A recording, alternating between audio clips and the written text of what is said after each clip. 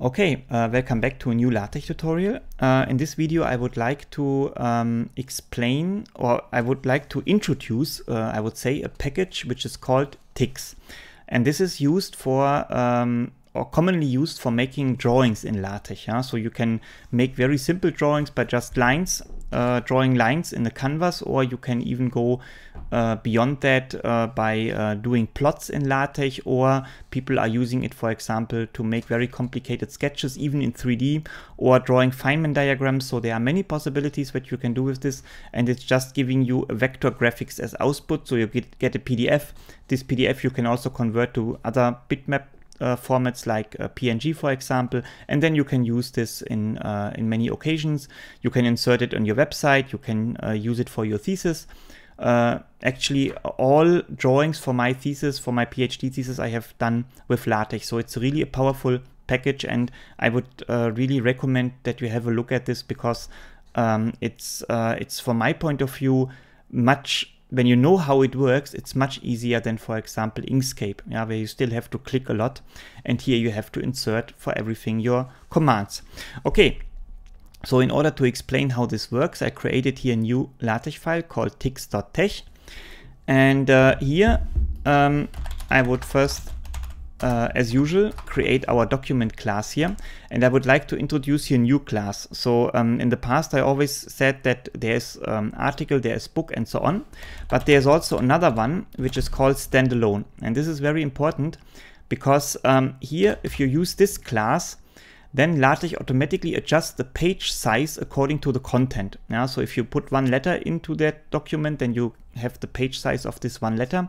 And if you insert a graphics or a figure in a TIKZ, then you will see that later the size of the page will be adjusted accordingly. Okay, then the only package which we want to include is TIKZ, of course. And then we can directly start with creating our document and end our document. And then we can use TIKZ. TIKZ picture is the environment that we have to use. Yeah, and again, and TIKZ picture. Yeah, and now I want to show this with a very simple example, but of course you can make a full tutorial series about this even. So if you are interested in this, just tell me in the comment section. Maybe if I have time, I will go a little bit deeper into this subject. Otherwise, I will just now introduce the fundamental basics that you have to know in order to do something. Yeah. So the first thing which I would like to explain is how to draw just a simple coordinate system. Yeah. So in this case, we always use this command draw to draw something. Yeah, this we always have to use. And then we have to insert in parentheses the coordinates where we want to draw our first point. Yeah, so let's suppose we want to do it at -2 and -3. So -2 in X direction and -3 in Y direction. And from this we want to go, and then we have to write here, if we want to create a solid line, we have to insert here these 2 dashes. And then we can insert 2 pluses here, which means from that point go so and so many points in the direction which I will insert now. In this case, 7 units in X direction and 0 in Y direction. So what we do now is drawing a line from the coordinates -2, -3, and then from this point +7 in X direction. Yeah? Okay. And because we want to have an arrow here, we have to insert here rectangular brackets behind this draw command, and we have to insert a dash and this arrow sign. And then if we are not doing any mistake, then we can compile that, and you see almost nothing because we have only one single line here. Yeah? And this will lead to problems. So of course we also want to insert now our y-axis, and this we can do exactly in the same way. We start at -2, -3 and go +0 in X direction and +7 in Y direction. And now you can see here we have our coordinate system, and these arrow signs here are not very beautiful from my point of view. So I usually don't use this. I use LaTeX here. So when you write dash LaTeX, you get a little bit more, more fancy arrow signs. And of course, you can see now this standalone package cuts exactly inside the line of our coordinate systems. So what we have to do, we have to extend this a little bit, and the easiest way is that we insert some labeling here. So we want to label this axis here with X and this axis with Y. So what we can do here, we can insert a node, and this node always refers to the point which we have entered last. Yeah, so in this case, this one here, and then we can write node, parentheses we don't need, but we have to insert curly brackets for typing in a title or a label. And then in math mode, we will write here X. And you will see that now an X appears here directly on top of our arrow, which we don't want. We want to have it below that. So we can write node below, and then you see that now the X label appears below this arrow. So the same we can do for the X-axis here.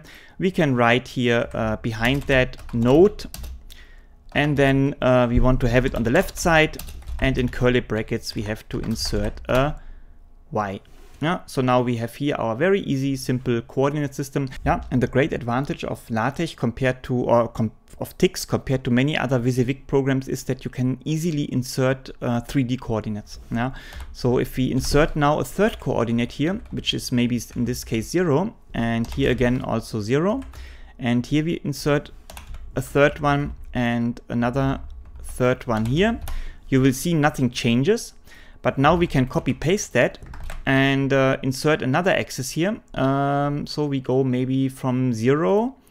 Here we insert a 0, and here we will write again a 7. So again we go +7 in Z direction, and now you see that TIKZ automatically creates the perspective of that. Or the projection of this 3D coordinate system. So you can also rotate it. I mean, you can do many things with that, a lot of fancy stuff, but in this case, of course, it should be only an introduction, so we will keep it as it is. So now we see a very nice, beautiful 3D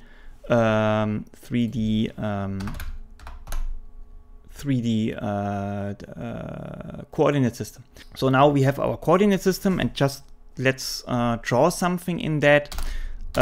Maybe we will just use as an example some vector addition. So first we draw a vector.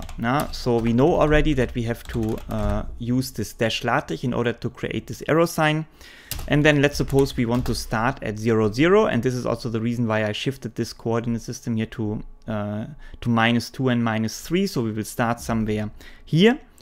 And now what we have to write here is, for example, we can insert some coordinates here, 3 and 4. So this means we go from 0, 0 to 3 and 4. And when we draw this, you can see now here our nice vector line which appears. And we can also insert easily another vector. Again, dash LaTeX, but this time I don't want to insert it in real coordinates. I mean in Cartesian coordinates. I want to insert it in polar coordinates. And this you can also do very simple. You first have to write down an angle, for example, -30 degree. Also 0 degree means along the x-axis, and -30 means that it's tilted down. And -30, and let's suppose then the length you have to add behind this column here, and this should be maybe 4. And I think the standard unit is centimeter in TIKZ. And when you do that and you run this, everything works. If everything works well, you see now another vector here which is created. Okay, so now what we want to do, we want to actually create a parallelogram. So in order to do that, we have to know these endpoints here, where these vectors end. And this you can do very easily in LaTeX. But before we do this, maybe we want to add some labeling here also. So we could write here node, as we have done it before. And then we can write here, for example, vec A, because we want to call this vector A, but here it is shown there in this position, but we want to maybe have it in the center somewhere. So for that, we can insert in rectangular brackets here this keyword midway behind node. And then you see it shifts into the middle of this vector, to this line.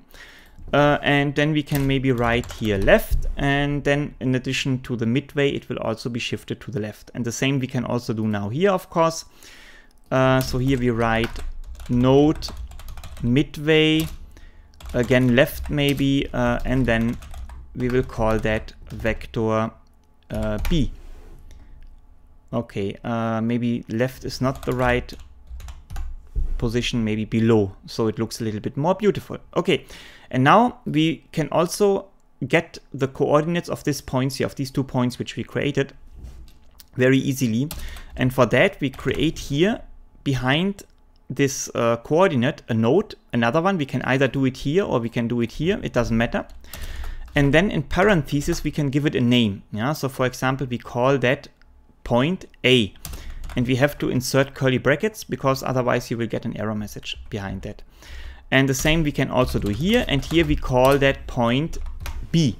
And when you compile this, you will see nothing has changed. The figure looks exactly as before, but what we can do now, we can actually draw, in this case maybe a dashed line from A and then plus plus, as we have done it before, minus 34 in minus 34 direction. So you see now here our dashed line is parallel to B. Yeah.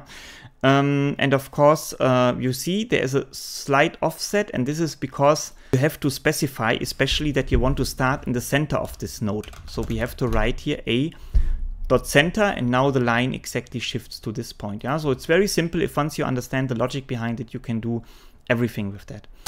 And the same we want to do now also here for point B. We can also give this another name here. Let's call this node C, and then we can draw here from B dot center up to C dot center, and yeah, now we have here our parallelogram, yeah, our vector added vectors. And yeah, and then we only want to draw the resulting vector from this addition, and for them again we start at 0 0, and we want to draw this until C center.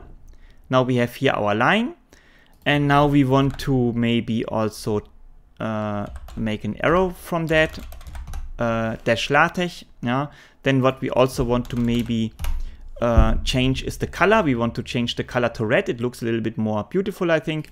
And we can also write thick here, and then the line will be a little bit thicker compared to the other vectors. Yeah. So now we have a very nice, nice shaped arrow, and then we can also, of course, maybe we can write here above, give that a name, and in this case we want to call it maybe vector C. Okay, so this also works very well, as you see. Okay, this is a very nice thing. Maybe what I would also like to show, I mean, this is very simple. When you get a little bit feeling for that, you can draw these kind of diagrams very easily. Now what I also want to show is maybe how to draw or how to define an angle here between vector B and C, for instance. So what we do here, we draw at, we start at 0 0, and then we don't want to draw any line here, so we will not add these two dashes here. We can only write here plus plus, and then we start at minus 30, maybe 1 in B direction. Yeah, and then arc is the command for drawing an arc. So part of a circle actually, and then we go from minus 30 degree to 17 degree. This I calculated before. This is approximately the correct value. 1. Yeah, we want to make it 1 centimeter long. The radius of our arc should be 1 centimeter. Yeah? And now when we compile this, you see here now our arc has been created in between minus 30, which is here, and and plus 17. Sorry, this is here. Yeah. And now we can also add in addition here maybe a theta. So I mean the label of our angle. So we can write here. Let's suppose we want to have it under an angle of minus 10 degree. In with a radius of 0.75 in this direction here, in minus 10 degree direction. and then we call that maybe node theta. And when you compile this, now you see our angle theta appears. Yeah? Maybe 0.75 is too much. Maybe we only 0.7. Yeah? Then it looks a little bit nicer. Okay, yeah, great. This is actually a very nice graph, which you can, a nice sketch which you can create. But of course, you can also create plots of functions. And this I would also like to just show how it works. Although it's not, as I said, you need a little bit more ideas about it. By having a full tutorial series, maybe I really can do this if I have time, but it's maybe enough that you know how it works, and the rest you can also find out yourself maybe. Okay, so what we will do now, we will draw, and in this case we will use the color blue at 0, 0 plot, and we want to draw a sine function. So we want to draw it from 0 to maybe 4 pi, which means 2 periods. It should be drawn smoothly. We don't want to see any edges. Yeah? And we want to increase the number of samples to maybe 100. Yeah? Otherwise, even if we draw it smooth, we would see that the graph is a little bit disturbed. But with 100 samples, I think this should be more than enough. And now we can create here actually just our, in parentheses, we can insert 2 curly brackets separated with a comma. And in the first one, we just write x, because we don't, this should be just the x value here along the x-axis. And here maybe we can insert a sine function with an arbitrary angular speed times x. And if I didn't do anything wrong, now you see here that we have our sine wave created. But of course, maybe we don't want to have it here. We want to have it at the start of our coordinate system. So in this case, we have to shift this. If we type in a number here, it will not do anything because it will be just ignored by plot. But what we can do in order to shift something, a group inside TIKZ to another position, we can put it into a scope. This whole group that we want to shift. We can also make an indent here in order to make it lie nicer. And then we can write here in brackets, for example, x shift minus 2 centimeter and y shift minus 3 centimeter, and then it should be positioned here at the beginning of our coordinate system. Now we can also maybe, as you can see here, I can zoom a little bit in. As you can see here, where all the vectors meet in the beginning, we can also maybe draw a circle, a filled circle. So for that, we don't have to use the draw command, but fill instead. And yeah, we want to fill it in blacks, or we want to draw it in black, so it doesn't matter. Or maybe in red, we can also do that. And then at 0, 0, and then here the command is circle.